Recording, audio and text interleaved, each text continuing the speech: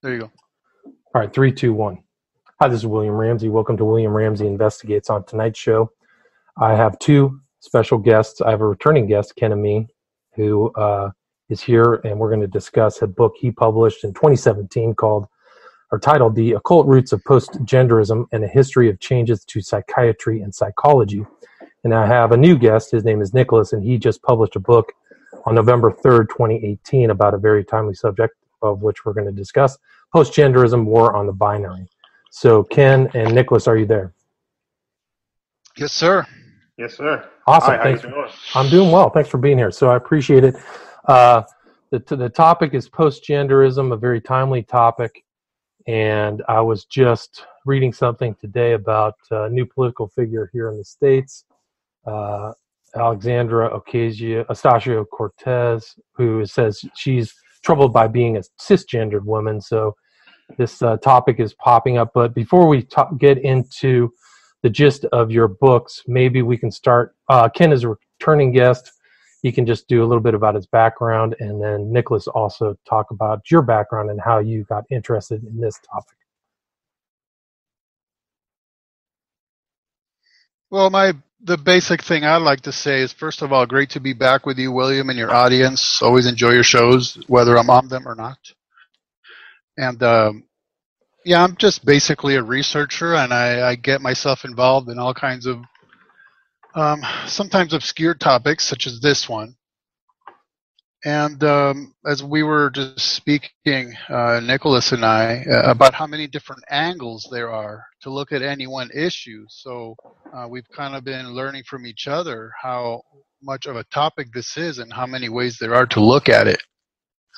So, yeah, I mean, you mentioned post-genderism. I guarantee you virtually nobody even knows that word, much less the concept behind it. And so Nicholas just contacted me through my website, and it blew my mind. I mean, somebody who knows the word post-genderism, much less looks at it from the same perspective I do, much less has also published a book about it. I mean, it was unbelievable. So him and I kind of felt like we're just out there all alone taking on this new crazy topic. And so it was really a blessing, Nicholas, to get in touch with you, and just it was really reassuring and helpful to know someone else is out there looking at the same topic. So go ahead, Nicholas, give them your little... Yeah, well, yeah. First off, hey, Will, hey, Ken, thanks for having me on. It is a privilege to talk to you guys, your backgrounds. My background, I'm a Christian. I've been in the church most of my life. And just, being in a culture that we're in now, there's a lot of weird things that are said in the media, a lot of weird narratives pertaining to gender. And I work in a field that is strongly on logic. And as soon as I hear narratives or speech that talk about gender, I immediately can recognize how illogical they are. And one thing that kind of sparked my interest into writing this book was the fact that there seemed to be no one that would speak up about the truth of just reality about men and women. And so that's kind of what got me into researching more about what's going on in society, where is this going to go, what does God think about it, how does this relate to the Christian walk. So that's how I got into it. And similar to what Ken was just talking about, I thought it was fascinating that someone that I didn't know wrote on the same topic that I wrote about, and we were coming to the same conclusions on a lot of things. And I thought that just attests to the truthness of what we were saying. And, when you talk about postgenderism, and I'll explain what that is in just a second, it's something that it sounds crazy when you say things like there are people that are trying to get rid of genders, but that's just the reality of the world that we live in, and that's what's going on. It's undeniable. But it seems like no one will, like people are scared to say something about it, or they're scared to talk about it. So I guess I'll go ahead and just define what postgenderism is, or how I define it. And it's a relative new term. So, well, hold on. Yeah. Yeah, I was just going to introduce the general topic, and then you can give us the definition. Okay, that works. So what I want to mention up front is something about transhumanism, and that's something that we'll get to eventually. But it's just that the first time I lectured on transhumanism, it was to a group that consisted of people that were mostly ranging in age from their 50s to their 80s. And I thought to myself, how on earth am I even going to breach a topic like transhumanism with people who are essentially elderly? And what I hit upon, thank God, is that I gave them a parochial example. Okay, so I said, okay, think about the United States in the 60s, right? The sexual revolution, which was really a sexual devolution, and sexual freedom, which of course leads to sexual slavery. And that really, what came along with it is divorce on demand, you know, the beginnings of the breaking down of marriage and family. And that was an open door for homosexuality. And now homosexuality was an open door to the trans movement, the LGBTQIAP plus movement, which is a whole range of phenomena really, and it's a very much more complex topic than simply homosexuality. But now the trans movement, it's opening the door for postgenderism. Now you think about homosexuality, how long it took the American society to accept it. Well, I would say roughly half a century, right? From being very openly aware of it to not only saying that it's acceptable, but celebrating it and passing special laws to protect people involved in that lifestyle. Yeah, that's a very important point. Yeah, just right. Going from that to celebrating it. So, because you're seeing this progression. Sorry. Right. So maybe half a century, roughly. Now, how long did it take for the trans movement to get the same status? I would say pretty much overnight.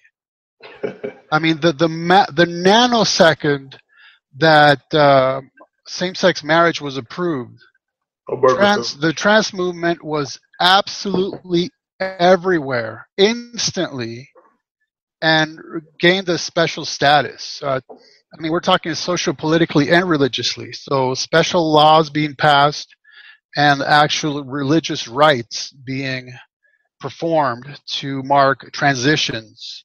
So you're talking about a progression of half a century for homosexuality and literally overnight for the trans movement. And so the point is the trans movement was brewing underground, and in just the snap of a finger, it just surfaced all over the place, all over the world now. And so what Nicholas and I have our eye on is the next thing. And the next thing is postgenderism. Now, I don't know if it's going to be manifested under the term genderism because, for instance, transhumanism is also known as humanity plus or futurism. So in other words, there's various different terms. So when we see this next thing, you might not recognize it under the term postgenderism, but it is the next thing. So now I think is a good time for Nicholas to tell us what that is. Yeah, I like the way you put that. The term that I think that they're going to try to use is what they're using right now. It's the gender neutral term. There's been a number of celebrities that came out and said that they're going to raise their child gender neutral or genderless. That's effectively what we're talking about when we say post-gender, post. Right, or gender fluidity.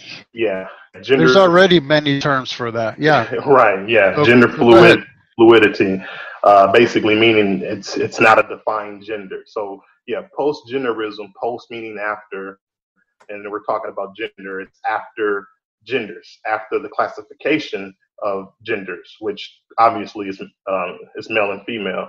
So a post-genderism is anything that forwards the idea that the male and female genders are worthless, bondage, or are inferior. And if you just listen to some of the narratives in our society, we can already hear people trying to highlight or lift up people that claim to be transgender or non-binary. It's almost like they're getting an elevated status over just regular people. I mean, and then that gets into intersectionality and people feeling like it's social currency to be a victim, or to be strange, or to be odd, or to be really just not what God created. So that's how I would define postgenderism. Gotcha. And maybe what we can do, this lead up to postgenderism is look at the roots. Ken talked about the occult roots, and you covered how feminism informed this postgenderism, and maybe those are things that we can look into right now. Right, because postgenderism is definitely tied into transhumanism. So we can just point out that inevitably transhumanism involves high tech, concepts of evolution and theology and or the occult. It's inevitable that 1, 2, or 3 of those elements will be involved in it somehow. And so let me give you a more technical definition of postgenderism that I'm pulling from a paper by George Dvorsky and James Hughes from the Institute of Ethics and Emerging Technologies. And it's called Postgenderism Beyond the Gender Binary. Okay, so they write, and actually I found that the definition Nicholas gave touched upon a lot of the very same points that these guys make in their paper. So they say postgenderism is an extrapolation of ways that technology is eroding the biological, psychological, and social role of gender, and an argument for why the erosion of binary gender will be liberatory. Postgenderists argue that gender is an arbitrary and necessary limitation on human potential, and foresee the elimination of involuntary biological and psychological gendering in the human species through the application of neurotechnology, biotechnology, and reproductive technologies. Okay, so there we see the basic evolutionary premise behind postgenderism and transhumanism, which is, well, why is it that the norm is male or female? Why is that? Why is there a gender binary? Well, on their worldview, that's just an accident. It's just literally random chance, unguided accident, mutation somewhere along the way of human evolution that just so happens to make it so that we're male and female. So if it's just an accident, unguided, unplanned, then why should I adhere to it? Why should I be forced to be a male or a female, both at every level, emotionally, psychologically, physically, right? It's not just that I can put on someone else, another gender's clothing, but I can now, through technology, literally change my body to resemble the other gender. But now what's happening is people are, like Nicholas was saying so well, they're coming to the point where they're saying things like, well, if I'm a male, why should I transition into a female? I mean, why can't I be both? Or why can't I be neither? Or why can't I be a brand new gender of my own invention? Right. And now that's going beyond merely self-affirmation or self-identification, but it's becoming anatomical to the point where if I want to invent a brand new gender, pretty soon I'll be able to literally do that anatomically through high tech, you know? I mean, right. you could probably already 3D print yourself a new schmeckle or something like that. Right. Well, that's interesting. I mean, it's interesting you use that quote because Nicholas used that. I don't know if you're aware, but Nicholas used that quote in his quote in his chapter 6 of Postgenderism was something that I copied and pasted into my notes. Yeah, I'm telling you, it's amazing how Nicholas and I are just going right down the same road. Yeah. Something I want to point out in the definition that you just read from that abstract is they say that, and then I'm gonna just read it, summarize the part that I want to focus on really quick. It says postgenderism is an extrapolation of the ways that technology is eroding the biological and psychological social role of gender, and an argument for why the erosion of the binary gender will be liberatory. Now, I take that word liberatory and I just take a second and think about what does that mean? What are they trying to say liberatory? That means to be free from something, that's constraining you, or that's keeping you in bondage, or that's keeping you in a lesser state. And I think, and I agree 100% with what you said and how this ties into transhumanism, because what the idea is that if I'm a male or if I'm a female, I need to somehow be liberated from this bondage that I'm in. It sounds very similar to Gnosticism, and how I'm in a state and I need to get free with some type of information technology or something that can liberate me from the binary gender that I'm born in. Yeah, it's pretty. That amazing. is a very odd statement to make. That it is a Gnostic-like concept, because Gnosticism was created by some kind of senile god, right? And so, therefore, all matter is evil. So, therefore, the gender binary, or physical bodies, are evil. So, what we're really seeing is that we, humanity, especially in first world countries, are in such a frenzied fever pitch of rebelling against God that the key term is deconstruction, right? We've deconstructed ethics, we've deconstructed philosophy. Now, with this movement, we're starting to deconstruct actual science itself, and we're deconstructing ourselves. Because notice that the statement was technology is eroding the biological yakety-yak, right? Well, wait a minute. Technology is nothing. Technology is not a being. Right. It has no volition. It has no existence. So what do you mean technology is eroding? No. Our use of technology is doing that, right? Yeah. And so if we find that this issue going on with gender, I view it as an art of war tactic, where a war isn't just what takes place on the battlefield between two armies. A war is fought on every conceivable front. It's economic, it's sociological, it's through the arts, through literature. It's in every conceivable way that you can fight your war. You're going to fight the art of war. And that's what's happening right now. It's in our schools, it's in the media, it's in the news, it's in movies. And the point is that it's being done on purpose. It's not just that, kids nowadays, they just got a heavy dose of 60s sexual revolution. It's not. Let me read you a little bit more from that paper I quoted, okay? Yes. Efforts to treat female depression and male aggression, autism, and ADD would give us ways to make the brain more androgynous. Francis Fukuyama lamented these trends, the masculizing of depressive women's moods by antidepressants, and the feminizing of ADD boys with stimulant medications. In our post-human future, asserting that they were the result of pressure to conform androgynous median personality in American society. And so if you notice there, the key point is, for one, how many children are on hardcore pharmaceuticals nowadays?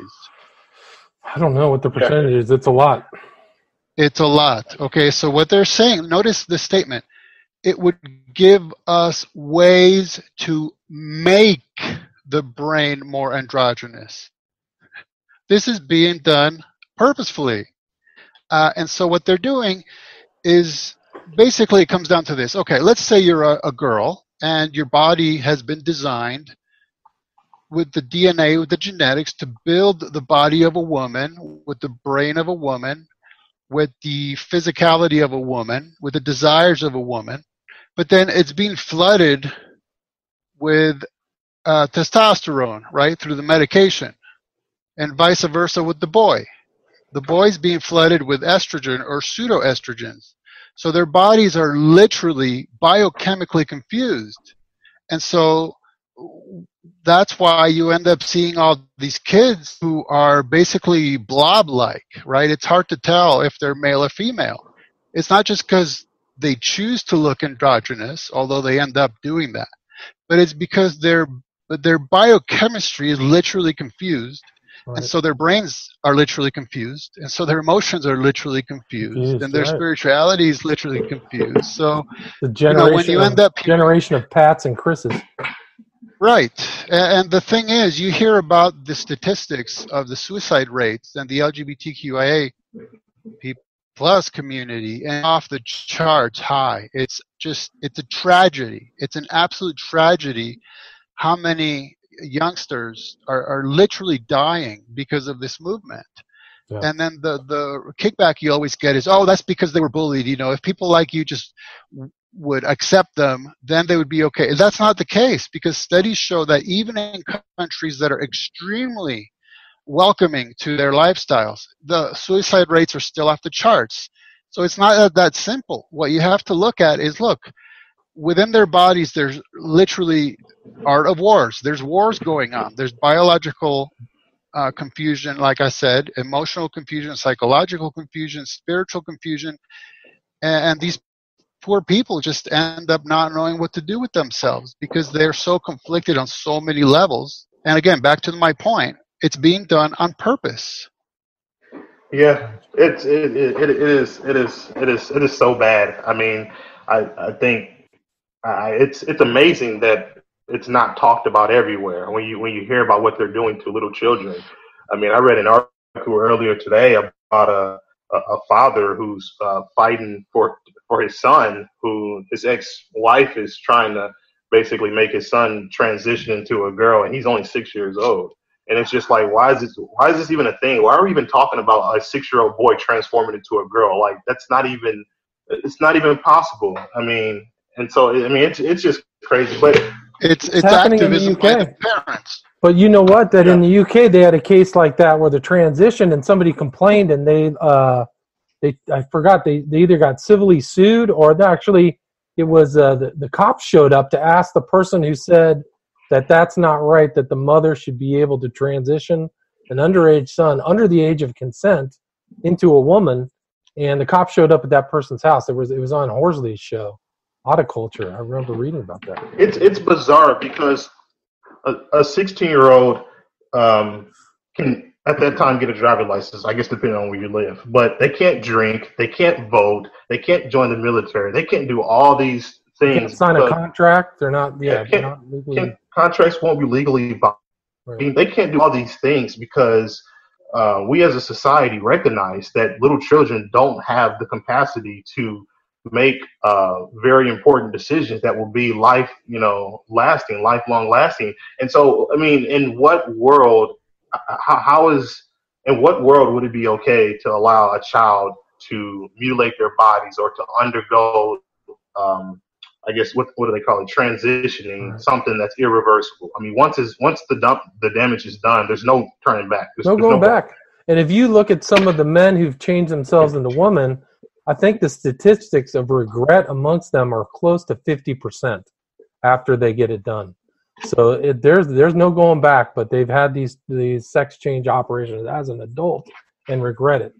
But I think this is a good place to stop. Let's stop right now, and then we'll reopen another meeting, okay?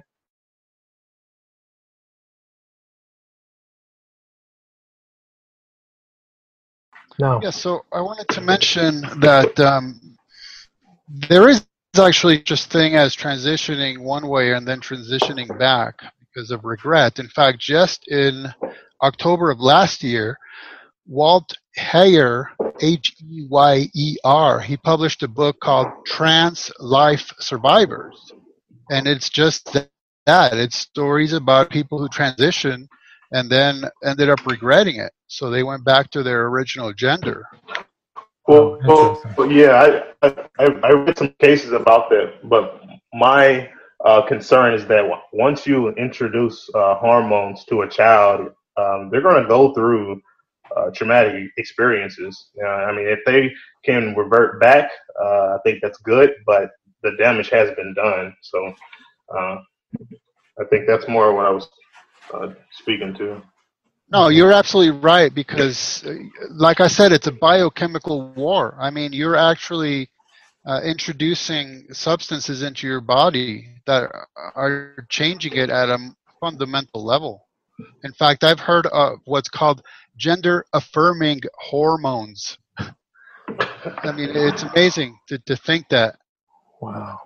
It's like the hormones are what they are, but like I said, it's being done purposefully and biochemically. And I find it interesting that Baphomet is the creature that's worshipped in the occult and Satanism, and Baphomet is a half man, half woman goat. And looking at your book on page 16, and I'm not going to try to pronounce this, but basically you were pointing out how the writings on his arm basically mean alchemy, chemistry, and solution and dissolution. And solvent coagula? Solvent coagula? Coagula, yeah. And this image, I believe, is very old. And I find it so interesting how the concept of this imagery is alive and well in our society today. It goes back to Eliphas Levi, who wrote Key to the Mysteries and some other books, but he died in 1875, yeah. Yeah, let me take you guys one step back, and I'll just kind of make an assertion because I've not been able to really nail this down with details. But the fact is that, and I'm sure you saw this in the book, Nicholas, Baphomet is really the mirror image version of an earlier illustration by Eliphas Levi, that is called Azima, A-Z-I-M-A. Okay, and it's a much more simple illustration, but it's the same kind of concept. You can see the two genders, you can see the Promethean torch on its head, and it's a mirror image of Baphomet. Now, he claimed that what he did is to illustrate an ancient Assyrian idol. That I've not been able to verify. I did write to a ancient history professor, and I'm trying to dig up a few others that might be able to verify that for me or not. But anyhow, that's just a claim. And actually, you find that Azima is mentioned in the Bible, just really in passing, and you usually find it spelled in English as A-S-H-I-M-A. Interesting. Okay, now, like I said, it's just mentioned in passing. It doesn't describe what the idol looked like, but it is in the Bible. So if this is all accurate, that he got it from an ancient idol, then this is extremely ancient. And that's what we find, and that's why the title of my book was The Occult Roots of Postgenderism, because what you find is that in occultism, the concept of the God, or the perfect conception of God, and therefore the perfect conception of the original human being, was either hermaphroditic or androgynous. It's basically both genders combined, because any division is seen as evil, right? So the ultimate fulfillment of human beings is to attain this state of unification again, so that you won't have male or female anymore, but everybody will be more godlike, and that means having both genders. Yeah, i.e. postgenderism, or right, androgynous. If you want, I could read you a few quotes to that effect really quick if you want. Yeah, please do. Yeah, this is by Magus Incognito. I have a feeling that might possibly be a pseudonym. Magus Incognito wrote a book called The Secret Doctrine of the Rosicrucians. That's in 1918. And he says the tradition that mankind was anciently hermaphrodite is world old. And then Manly P. Hall in The Secret of All Ages, 1928, he says that man was primarily androgynous is quite universally conceded and it is a reasonable presumption that he will ultimately regain his bisexual state. Wow. My book is just saturated with quotations from occult sources saying exactly that same sort of thing. Right. Yeah, That's why.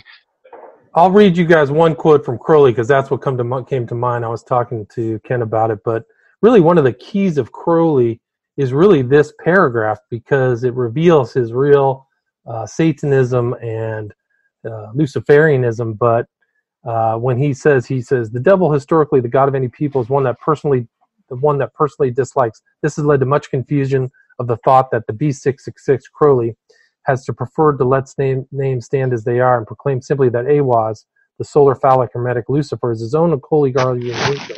The devil Satan had it. This serpent Satan is not the enemy of man, but he who made gods of our race, knowing good and evil. And he bade know thyself and taught initiation. He is the devil of the book of Thoth, and his emblem is Baphomet, which we talked about, the androgyne, who is the hieroglyph of arcane perfection. So this androgyny is perfection in Arcania. It's pretty interesting, according to Crowley. And that's exactly what Nicholas mentioned up front, which is this is about Gnosticism, because Gnosticism basically takes every single biblical doctrine and turns it inside out, upside down, and backwards, so that the creator God ends up being a delusional, arrogant God, and then Satan plays the role of the savior who comes and literally enlightens humanity by giving us to eat of the tree of the knowledge of good and evil, and that ends up being symbolically displayed as the Promethean torch, like you see on Baphomet's head. But Nicholas hit it on the nail on the head again by basically referring to how this is all about alchemy. Right. Okay, and so basically, just very, very basic term, alchemy basically refers to the breaking down, the deconstruction of the self, to be followed by a reconstruction. And that's exactly what we're doing today through these movements, transhumanism and posthumanism, as we're destroying God's creation. We're destroying God's created purpose for gender, which is family, sex, and marriage, and we're recreating it in our own image. It's exactly what it is. It's a Gnostic alchemical process. Yeah, I agree 100%. But when we use language, dealing with, that have a religious context, I think a lot of people in the social arena, they don't want to hear that, and so there's these same things being said in the media now all over the place. They just use different terminology for the exact same thing. So they don't use the terminology alchemy. They'll use the terminology of something like hormonal therapy or something like that. Yeah, but we're effectively talking about the same thing. Right. Or even empowerment. Right. Yeah. Like it. And I do want to talk about before we get off the topic, how feminism plays a huge role in changing the mindsets of people to accept these things. And yeah, go ahead and do that, because I noticed that nowadays masculinity is being referred to as toxic. Right. But being LGBTQIAP+ is perfectly normal and natural.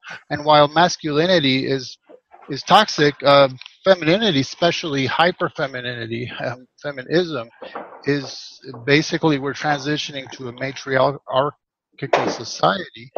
And I hate to say this, but it's true. Every place in history where you see any kind of matriarchy, it basically ends up in sex and blood. Right? Exactly. Destruction. Right. Yeah. So why don't you talk about that, Nicholas? Sorry. Go ahead. Yeah. Well, let me set some context real quick. Before I wrote this book, I was baffled that the LGBTQA+ community was able to accomplish so much in our society and do so much so quickly without a whole lot of backlash. And I asked myself, how are they able to do this? And then now you see things like the promotion of transgenderism, and it makes no sense. But how are they able to push this where mainstream media, where as a society, people just begin to accept it, and people don't just say, this is crazy, we're going to stop listening to outlets pushing this stuff. And I believe I found out what the answer is. After writing my book, I came to the conclusion for myself, and this may be just my opinion, that the LGBT and the transgenders, they are not the ones primarily pushing the LGBT agenda. It's really the feminists behind all of this that are pushing this agenda. And so when I was doing research on some of the some of the pioneers of the feminist movement in our modern era, I found out that pretty much all of them were either atheists, they were either into the occult, or they either just hated God. And the basis of feminism is postgenderism hidden. And I say that because, you know, it's sometimes it's hard for people to define what feminism is, and that makes sense. I mean, they claim to fight for climate control and all kinds of other things. But one thing that everyone knows that feminists are for is the understanding that we should treat men and women the same, and that we should have the same expectations for men and women. Now, on the surface, that sounds fair. That sounds nice. But if you really understand what that means, it's fundamentally flawed for the obvious reason. And the obvious reason is that men and women are different. And so to have the same expectations from two groups of people and they're different, that's ludicrous. And so what's happening now, we're in a society where it's like a unspoken, well, it's not unspoken, but it's an expectation that you should look at a woman like she's a man, and you should look at a man not as a man, but just as another person. And we should try to erase these ideas that, oh, men act a certain way and women act a certain way, and to treat women a certain way because they are women. People automatically label you sexist, even though treating someone different is not necessarily treating them derogatory or treating them bad. Well, it's also, I think that's the distinction you make, or you guys make, is that it's no longer a matter of biology; it's gender as a mental societal construct, right? Yeah, it's a social construct, which is bizarre because, I mean, we know from science that I mean, men and women have different genetics. It's nothing social about it, but for some reason that false narrative is able to make its way around social media and around the world 150 times a second without being challenged. Seriously. Right. I mean, and that's actually come up presently. Let me just get something in here. It's that this James Damore guy at Google actually wrote a paper as to why some women aren't in tech, and his basic summation was men and women's interests are different, and he got fired. So, you know, it's actually a present issue. I used to be the president of a semi-national corporation's diversity council. And let me tell you, you never met people with less of a clue about true diversity than the people who were in that council. Because they were just sort of modern types who I came away realizing that to them, diversity meant uniformity. Right? So diversity wasn't about, hey, everybody, we're all different and let's tolerate each other. No, it was about, let's pretend we're all the same. I mean, it's totally messed up. Like, I'll give you one specific example. One of them said, oh, we should do something for St. Valentine's Day because that's coming up. And then he caught himself and he said, oh, but we can't call it Saint Valentine's Day because that might offend somebody. And I said to him, well, wait a minute. We're the Diversity Council. So if someone gets offended, we explain to them that they should be tolerant. I mean, isn't that our job? I mean, it was unbelievable the way that these people thought. And I'm afraid actually they didn't think really. They felt their way through issues, which is exactly what's going on now. That's another part of the art of war, is the purposeful dumbing down leads to a feelings-based culture, because I don't have to have a great intellect and really think through issues to have a feeling. Everybody has feelings. So that's why we're to the point where, hey, if I feel something, then it's true. And if you disagree with my feeling, then you're wrong. And I'm offended. Yeah, and one of the consequences of this redefining what it means to be a man and a woman and mixing up the genders is that it destroys the family totally. mean, when you attack the male and female binary, when you attack how men ought to be and how women ought to be, it's going to have an effect on family from a societal perspective. And we know that postgenderism is rooted in the occult, and this is what the occult wanted. I believe Aleister Crowley said family is enemy number one. So when the occults, when the occult, when they're doing their thing, when they're trying to make moves onto the civilization, the first thing they're going to target is the family, and they're doing that through the feminist movement and postgenderism. And you'll find that any oppressive tyranny through history has always viewed the family as the enemy. And I would think that it's because this, in essence, family is a micro government within a macro government, and they hate the competition, right? Because no matter what is going on in public schools today, I can still tell my family whatever I want in the privacy of our own home. So that can't be tolerated anymore. Yeah. I agree wholeheartedly. You know, it seems like everybody's, you know, well, not everybody. I shouldn't say everybody, because it's not everybody. It's really mainstream media and propaganda pushing this stuff like everybody's really for it, when that's just not the case. But one thing people don't talk about are the consequences that are coming out of this redefining society and redefining family. Like, did you know that in America, singleness is at an all-time high? People are having problems getting married, and I think that's a clear reflection of what redefining family and what gender is about. That is absolutely true, and it's also statistically, the more secular a society becomes, the less children they have. That's just standard. But you know, you hit upon a very important point I'd like to emphasize for a minute, which is when you caught yourself referring to everybody.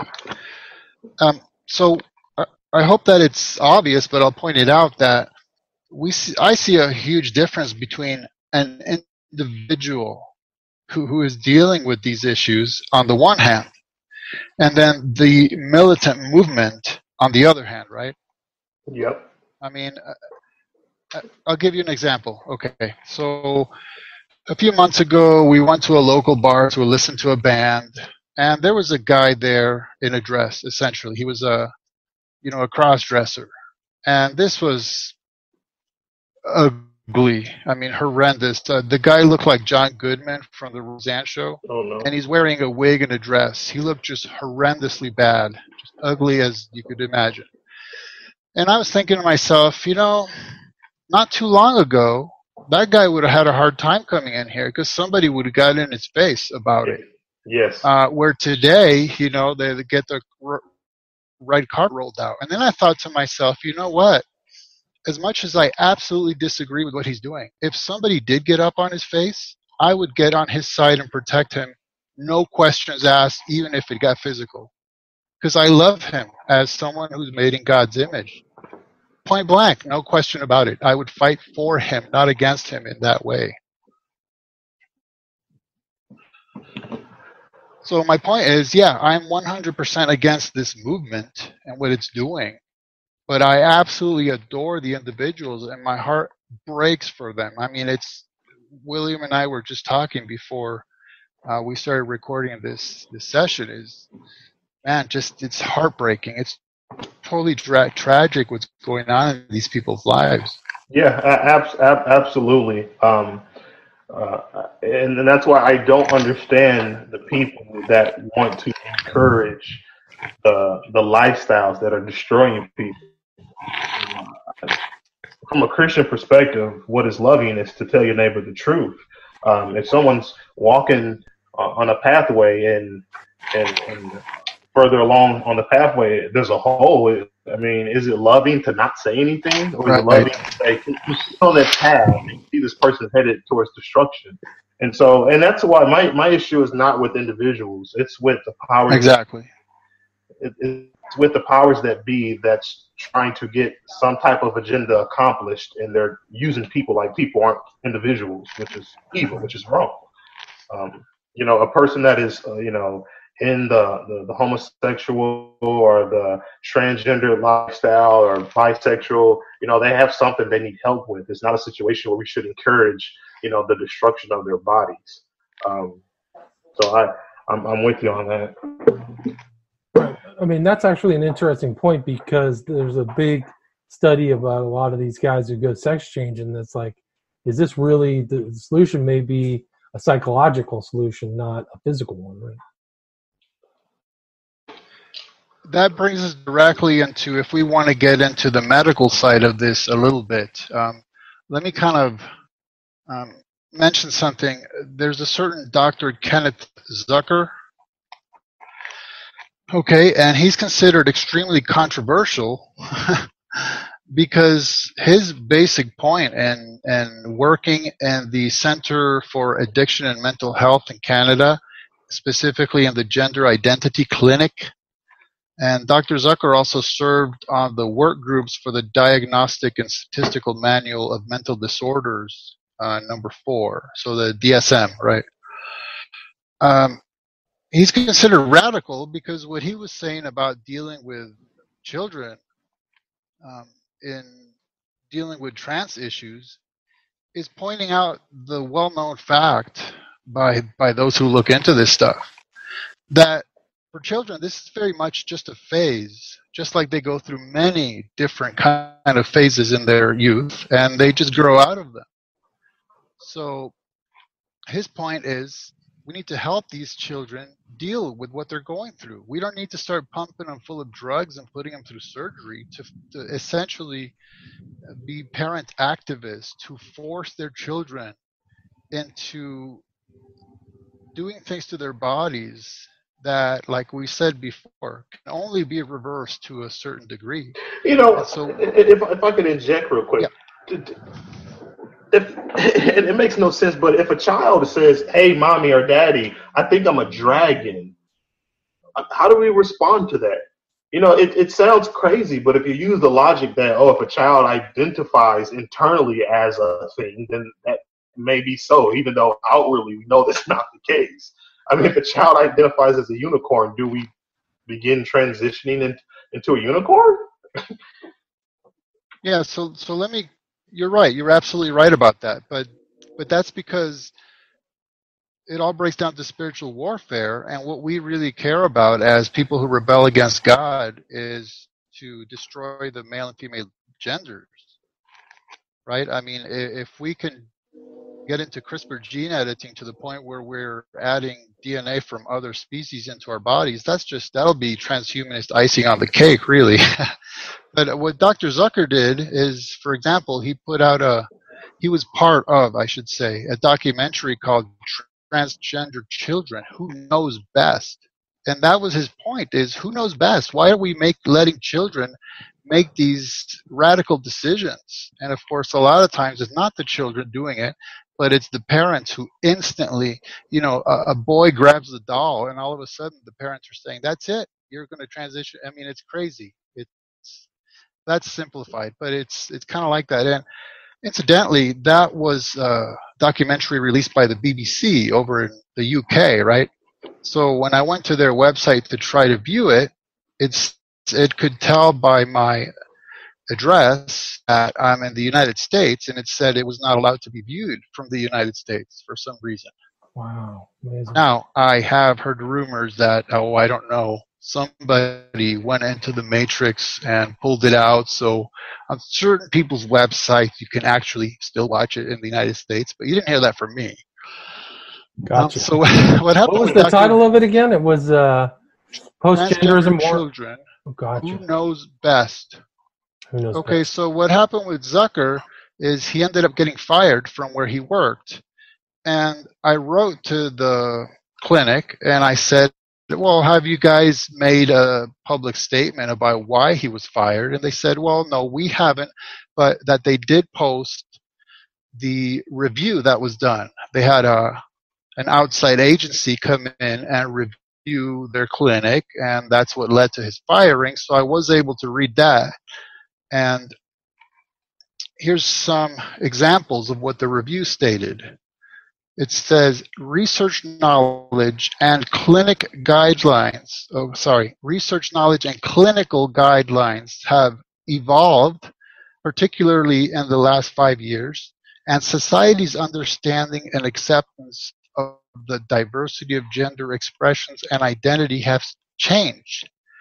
There appears to be a mismatch between the literature research findings, including those from the Gender Identity Clinic itself, the clinical practice and approach. Okay, and this is why I subtitled my book and the history of changes to psychiatry and psychology, because it happened with homosexuality prior to this. Before, in the literature, it was affirmed that homosexuality was a mental disorder. Well, that changed. And guess what? The science didn't change.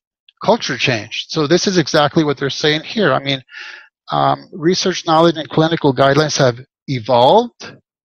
Okay, they didn't evolve.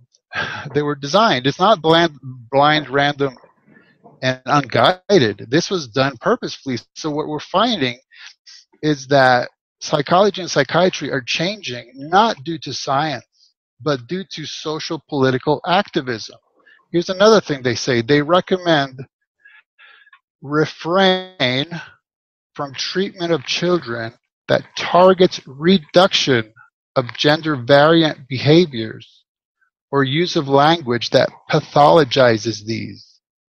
Okay, so in other words, don't treat the kids so that their gender variant behaviors will decrease. You can't do that anymore. You can't even talk in terms of that being a pathology, because now it's perfectly normal and natural. And here's also what they say. Listen to this one. Refrain from allowing parents alone to choose the treatment path.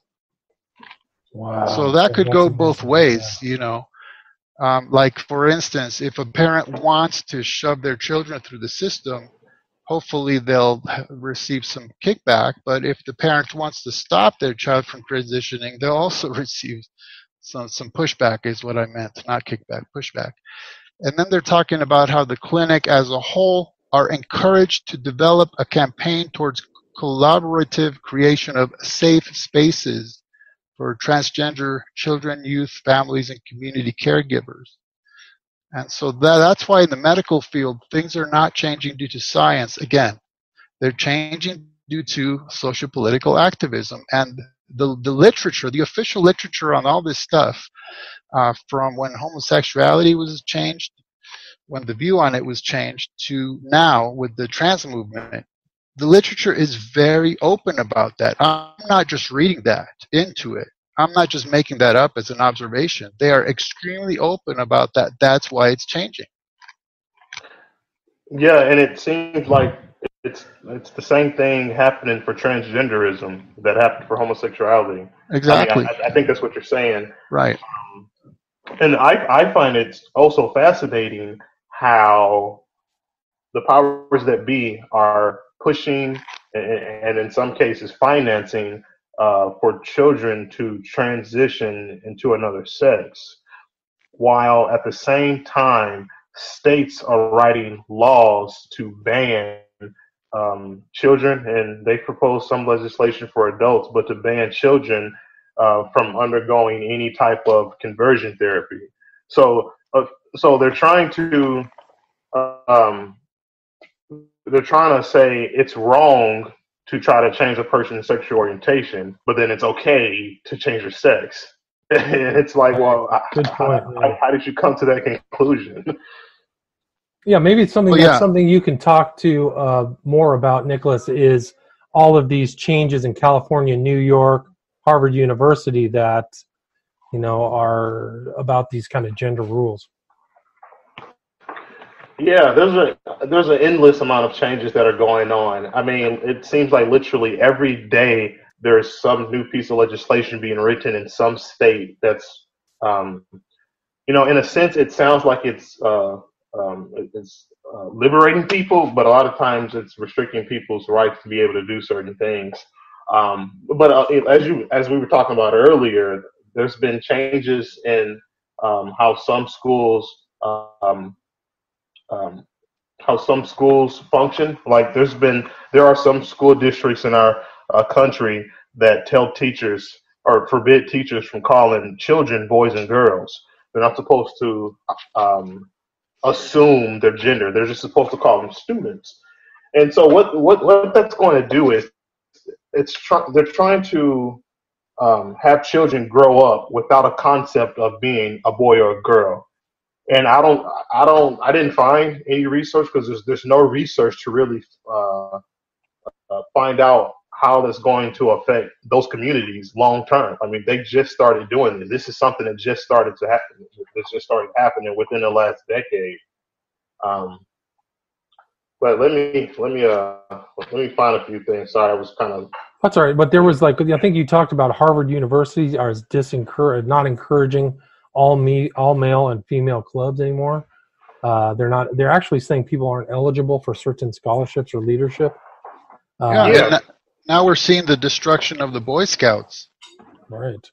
It's just basic common sense level traditional concepts. Nowadays, you cannot affirm verifiable three-dimensional physical reality anymore. That's what makes you crazy and intolerant. Well, didn't some guy get fired for saying women don't have penises? I think he said something like that, and people came after him. One of the interesting points about these changes is these changes are being done by a very small vocal minority, right?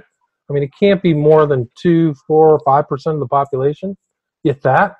Well, see, that's what you find in a lot of these cases is if one single person or one couple in an entire state complains about something, the laws are changed in their favor. It's unbelievable. Amazing. Yeah, it doesn't make sense. While Nicholas is looking that up, let me mention something about Dr. Phil, right? Dr. Phil McGraw. Right. And I love watching his show. As an example of professing themselves to be wise, they became fools. You know what? Right. So, for instance, he had on Rachel Dolezal, right? You remember her? Yeah, very well, yes. Yeah, so she is an Anglo-American, and she claimed that she was African-American. And so he has her on the show telling her that, no, you're not African-American, you're Anglo-American, and it's wrong for you to be claiming to be something you're not. And she's talking about self-identification, and he's pushing back like, no, you don't have the right to claim that you're an African-American when you're not. Okay? But then when Dr. Phil has on a trans person, all of a sudden, hey, you know what? You are whatever you say you are. You're the opposite of what you claim to be the opposite of what you are, then that's what you are. And he does a total 180 reversal on it. He cannot be consistent on that. For example, another example, Dr. Phil had on a tragic case of a woman who had perfect eyesight, but she self-identified as being blind. So she got some advice from somebody who told her to pour car engine antifreeze into her eyes. So basically she destroyed her eyes and she destroyed her vision, and now she's blind. Okay. And he's telling her how crazy, he didn't use the word crazy, but how crazy that was, and how the people who advised her to do that were unethical, and he's completely against it, of course. But when it's not an eye, when it's a different organ, when that organ is between your legs and you go to the Dr. Phil show, all of a sudden that you purposely destroyed a perfectly healthy functioning organ because you self-identified as something you were not, all of a sudden it's perfectly normal and natural and healthy, and he's all behind it. I mean, he's so absolutely inconsistent. Well, I think part of that inconsistency comes from the pressure that he may have just being in the media. Most of the media, and I think that's fair to say, they support these ideas. I mean, we see the propaganda in movies, TV shows, talk shows. It's everywhere. And absolutely. If you're going to have screen time, then it's either you get with the narrative or we don't want to hear what you have to say because you're not going to push our agenda. So if Dr. Phil, he has a large platform, I'm pretty sure if he doesn't go along with the gender confusion craze, there's going to be people that say, well, we're going to make it hard for you to continue to do what you're doing. And also because he is involved in psychology and or psychiatry. So then he's stuck in another bind, which is that's the way those fields are going. So in order to still be credible in those fields, that's what he's going with. Yeah, which it's so funny how that works, because it's almost like you're not really being an expert in a field. You're just agreeing to what the field masters say. So we're not basing our understanding on facts and logic and reality. We're basing our understanding on, well, whatever they want me to say, so I can maintain my position. Exactly. Yeah, that was my point about how it's not based on science. It's based on social political activism. Right. So we're at the 3-minute mark. We got 3 minutes to go. Do you guys want to kind of wrap it up? So where can people get your books, and where can they see your material? Go ahead, Nicholas. Yeah, sure. My book, Postgenderism, War on the Binary, you can find it on Amazon. If you Google Postgenderism, War on the Binary, it should pop up. Or you can go to my website, clearelephant.com, and purchase it there. And if you want to contact me, I also have a contact form on my website if you want to get in contact with me. So it's clear. What did you say? Clear Elephant, all one word? Yeah, clearelephant.com. Gotcha. And I may need to explain what Clear Elephant is really quick. It's basically the term. It's basically the term I came up with to describe a situation that has gone so long without being checked that people get Stockholm syndrome with the issue. So I use the example of single motherhood. 30 years ago, we knew it was wrong, but because society didn't deal with the growing number of single mothers. Now, if you say single motherhood is wrong, people defend it. They get mad at you for saying that, like you said something wrong, when that should just be given. Good point. So the elephant's been in the room so long, but it's been ignored so long that it becomes clear and visible. Exactly. That's a good one. I like that. I'm going to steal that from you. And Ken, your website is truefreethinker.com. All your books can be purchased, including this one, at your website, correct? Correct. And if you go and buy my book and Nicholas's book, you can definitely say that you were at the forefront of this new crazy movement. Yeah, I mean, it's really important. They're both great books. I've read them both. Definitely recommend them, in addition to all your other books, Ken. And thank you very much for being on the show. Really appreciate it. And we should probably pick this topic up in the future and kind of look at it from kind of media, much more looking into see what's going on, Jordan Peterson, all these other kind of movements around the country. But thank you for being on the show. I appreciate it. Thank you for having us. Thanks for having us.